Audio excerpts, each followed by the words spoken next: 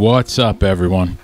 I just recorded for about 30 minutes for this video, and because it's hot, my GoPro was overheating and it only recorded 10 minutes out of 30 minutes. So I let it rest. I had a turkey sandwich for lunch and some green tea, and I have a fan on the camera now, at least pretty close to it, so hopefully it's cooling it down. So hopefully you don't hear the fan. Alright, so I wasn't going to do another greatest album covers of all time video so soon from the one that I did 5 months ago, but another music magazine that I'm starting to question ranked this album cover, The Velvet Underground and Nico from 1967, as the greatest album cover of all time. Andy Warhol managed the Velvet Underground like 2 years after they formed, and he was of course a famous artist that created the album cover. This is a situation where I think Billboard is trying to contend with Rolling Stone as being the most questionable music magazine in modern times. It's a banana on a white background. It says on the top right, peel slowly and see, and when you peel it back, it shows a flesh-colored banana. It's a sticker. They needed to make special machines to manufacture the covers. That's what they chose as the greatest album cover of all time? I mean, it's pretty cool and interactive, but the greatest album cover of all time? A banana? This is like telling a kid that drew you a picture of a human that looks like it has 3 heads and eyes that don't line up that it's the greatest drawing in the world to not hurt their feelings. Alright, so this video is obviously about some of the greatest album covers of all time as I see fit. Before we get to that, check me out on the Bird app or Twitter or X or whatever it's called now. I had already made this graphic and I was too lazy to change it, so it's what you get. I don't know if I'll ever change it. So if you want to read my brain thoughts, then follow me on Twitter/X. And now on with some of the greatest album covers of all time. So up first is going to be some great piece of artwork, and I know I just basically clowned Billboard for choosing a banana as the greatest album cover of all time, but at least this album cover is extremely unique and nobody else thought about it, so I'm giving it points for that. Which could also apply to the banana, but I don't care. Yeah, we're not going to fall for a banana in the tailpipe. You're not gonna fall for the banana in the tailpipe? This album is Return to the 36 Chambers, the dirty version by Old Dirty Bastard from 1995. The design is by Ali Trutch and the photography is by Danny Clinch. I mean, it doesn't seem like they had to do much work or rack their brains over an idea, or what colors they had to use, or what angle they had to take camera shots from, or the lighting that they needed, but I still think this is at the very least one of the most unique album covers ever. Nobody else thought about it or had the cojones to do it. For those that were never unfortunate enough to know what this cover is about, it's a public assistance card from the state of New York at the time that identified a person that was eligible for food stamps and/or welfare if they didn't make above a certain income.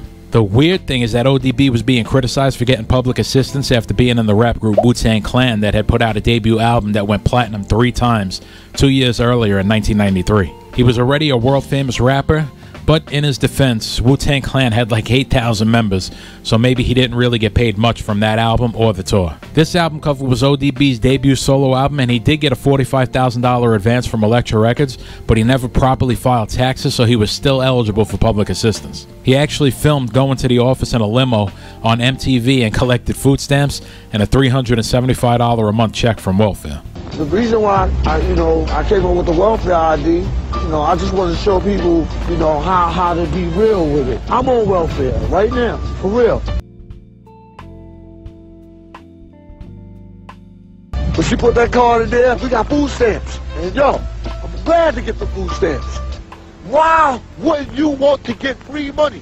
After the MTV video, it's no surprise that ODB's caseworker cut off his public assistance. The card text was of course doctored to suit the album, and it's a very simple cover, but it will always go down as one of the greatest or weirdest, funniest, most controversial, and/or whatever other words of description you can use for it. Up next, we're going to go back to 1968 for an album that's a parody of one of the album covers from the first video I did on this topic. This Beatles album, Sgt. Pepper's Lonely Hearts Club Band, was the inspiration for this album cover from the band The Mothers of Invention. The name of this album is We're Only In It For The Money. The design is by Cal Schenkel. I love the name of the album because it's at least honest. A lot of people don't want to admit that even though that they might not be in it solely for the money, they don't even want to mention it because they feel like they'll be viewed as sellouts or something. I actually respect someone more if they can admit it. It also reminds me of when you're on a job interview and the interviewer asked why you want to work for their company.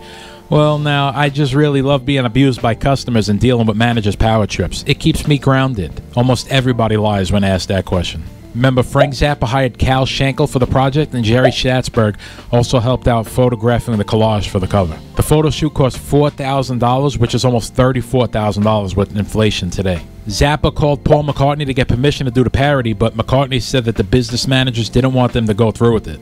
So Capitol Records objected, and it delayed the album release by 5 months. The Mothers of Invention's record label, Verve, packaged the album cover on the inside and put the inside artwork on the front because they were scared that they were going to get sued. And of course, this pissed off Frank Zappa. Years later, the album was reissued with the proper cover artwork. If you look down below at the bottom, you see the word Mothers strewn out in fruits and vegetables, denoting the name of the band, just like in the original Beatles cover. And they both also have the kick drum with the name of the album a little off-center, right next to what looks like member Bunk Gardner in the wheelchair. Off to the bottom left is an armless mannequin with a baby doll on its lap, and like a lot of the figures in the photo, has a black bar over its eyes as to protect the innocent, I guess. The bars were actually put on the images of people who were still alive because they were afraid someone might sue them. I don't think they would have had any problem with the baby doll, though. Now move all the way over to the right and you'll see Jimi Hendrix. That's actually Jimi Hendrix and not a cardboard cutout.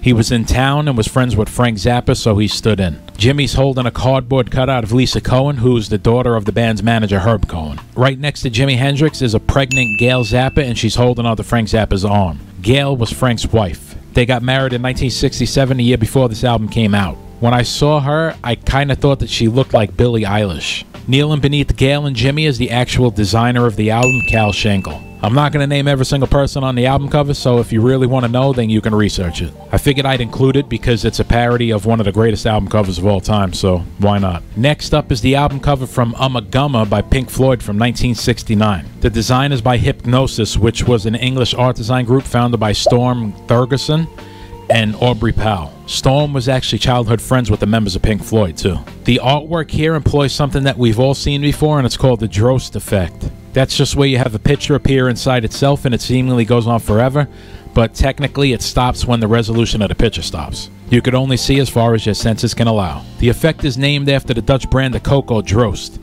and you can see it here on one of the canisters from 1904 with the woman holding a tray with the cocoa can while she's on the cocoa can. The cover was photographed at Storm Thorgerson's girlfriend's house in Cambridge, England. As you can see on the album cover, each picture that's inside itself has a rotation of the members of the band Pink Floyd on the chair. This was done to present equality among the band members. We all know that some lead singers can get an inflated ego and think that they need to always be the center of promotion around the band. You can also see the band's name on the carpet in white letters. There's always been the idea that there's some hidden meaning behind the soundtrack to the 1958 romantic comedy movie Gigi that's leaning against the wall, but Storm Thorgerson said that there's no hidden meaning and that it was just a red herring to get people debating. Gigi is based on a 1944 French novel of the same name. The controversy around Gigi is that the movie and soundtrack is seen to be misogynistic by today's standards and probably even for 1969 as well. It's about a young girl that supposedly gets groomed by a womanizing man who dates lots of women. I haven't seen the movie or heard the soundtrack, so I can't say for sure. They also paintbrushed the sleeve of Gigi to white because they were worried about copyright issues. This album cover was probably one of the first to employ this effect at the time, and it's a fresh, interesting concept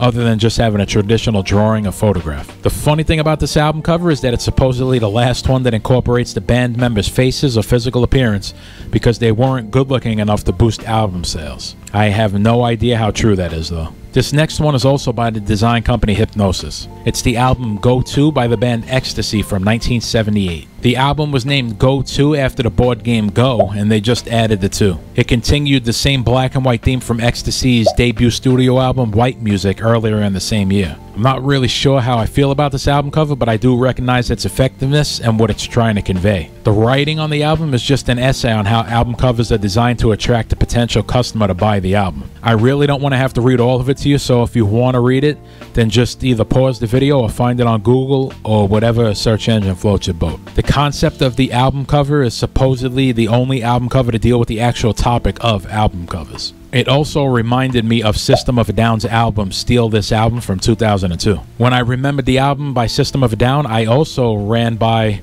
an album by the hip-hop group duo called The Coup that also had an album called Steal This Album in 1998. I actually thought that System of a Down was the first to do it, but I guess not. You look at the album and you just think, okay, I haven't seen that before.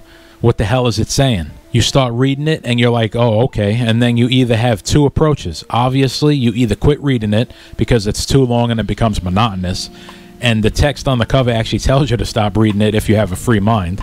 Or you keep reading it just out of sheer curiosity, or maybe even sheer obsessive compulsive disorder. It's like you have to read it all the way to the end because you're being hypnotized. Then you think, well, it's kind of dull though because it's just a plain old black background with white text.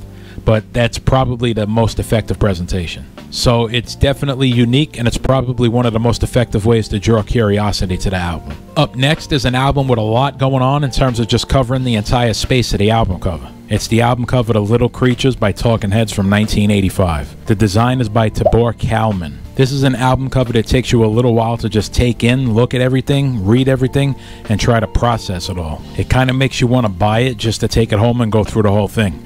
Or it makes you want to take it to a table and have a cup of coffee if it's sold in a mall-like setting. I've done that before in bookstores that also had coffee sections. That's probably the worst idea because people will just read what they want without buying it. I used to do that when I was broke with an ex-girlfriend just to hang out. I mean, I'm still broke, but I don't even think that there are bookstores or many album stores around now anyway. The album has the name of the band on the top with red letters, and it has members of Talking Heads around the middle, right, sort of bottom of the album. Lead singer, guitarist, and songwriter David Burns is right here portraying Atlas holding up the world. Here on top of the house with the red roof is drummer Chris France, multi-instrumentalist and songwriter Jerry Harrison behind one of these mountains, and last but not least is singer, songwriter, and bassist Tina Weymouth next to this mountain in what seems like maybe a chapel. I'm not sure. Tibor Kalman was the designer, but at the suggestion of David Burns, he actually took a painting from Howard Finster and used it as the basis of the album cover. The words on the cover are all lyric excerpts from the songs. There are some weird elements here with the red snake down here coiling around the mountain,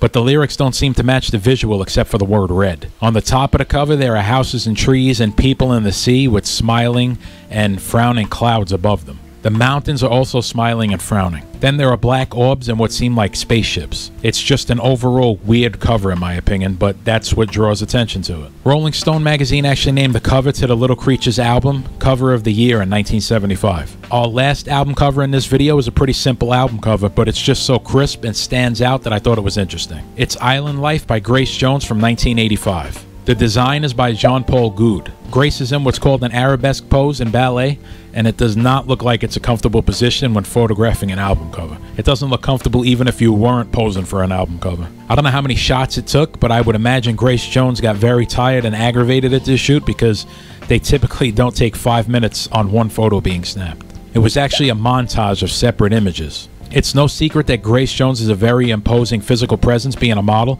and she also has a very dark skin tone. She has a very unique look, I would say. I remember her in the movie Conan the Destroyer where she played a crazy warrior. She's not as tall as I thought though. She's 5'8", and for some reason I thought she was like 6 feet tall. Her wiry frame and dark skin make her stand out in this pic, especially on a light blue background. She's also standing on a blue rag that matches the background. There's a hardwood floor made of long slats, and she's holding a wired microphone that runs off camera. I like the pink cloth that runs across her breasts and her left knee, and I suppose the white cloth and the other two that look like bandages are added for a bit more contrast.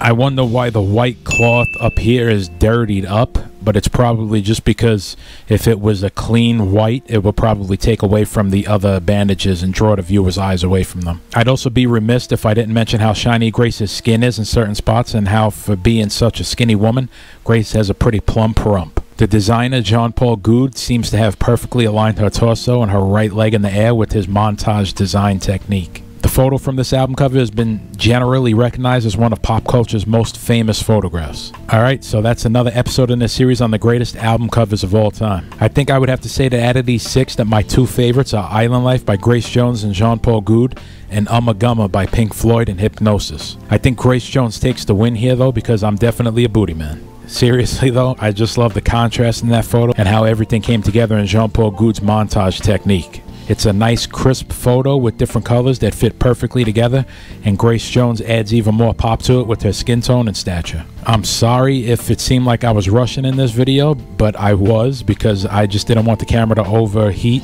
and not record, so it is what it is. And as you can tell right now, there's just audio in this portion because I had to re-record it and there's no video, but that's what I get for using a stupid GoPro camera, I guess.